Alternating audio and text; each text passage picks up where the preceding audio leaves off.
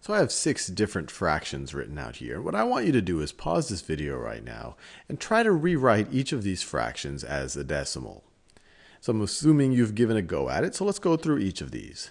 So we know that when we say 34 tenths or 34 over 10, that this could be interpreted literally as 34 divided by 10.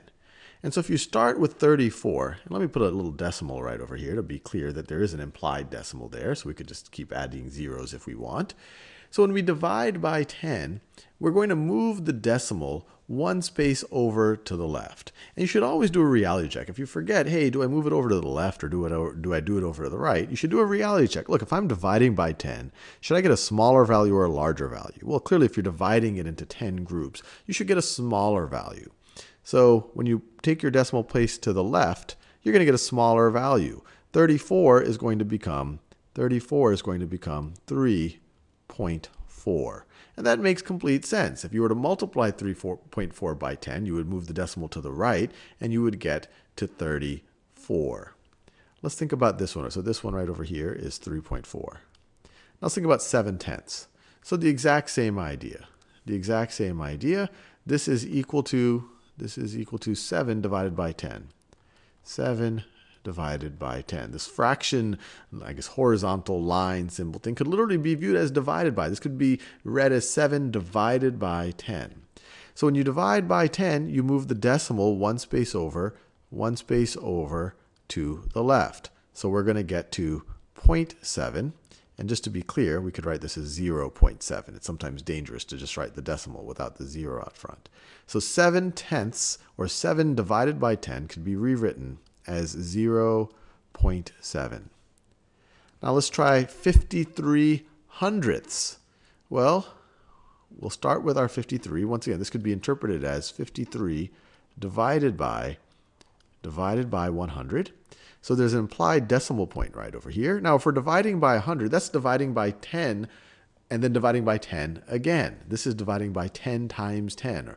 So we're going to divide by 10, and then we're going to divide by 100. So the decimal is going to land right over there. So that's going to get us to 0.53. Now let's tackle 2 divided by 100. So let's just, this once again, this could be rewritten as 2 divided by 100. 2 hundredths is the same thing as 2 divided by 100. If we start with a 2, put our decimal point right there. So we're going to divide by 10, and we're going to do that twice. So we're going to divide by 10 once. That would be 2 tenths. That puts our decimal there. But we have to divide by 10 again. You might say, hey, look, there's nothing here. Well, you could just throw a 0 on here just so that you do have something there. And then you have moved your decimal over to the left twice. And remember, every time you're doing it, you're dividing by 10. You're dividing by 10, then you're dividing by 10 again. Dividing by 10 2 times, that's the same thing as dividing by 100, because 10 times 10 is 100. So this is going to be 0.02. And we've already seen that if you were to try to read this, this 2 is in the hundredths place. So you would literally read this as 2 hundredths. And we see that right over here. We've literally represented it as 2 hundredths right over there. 2 hundredths.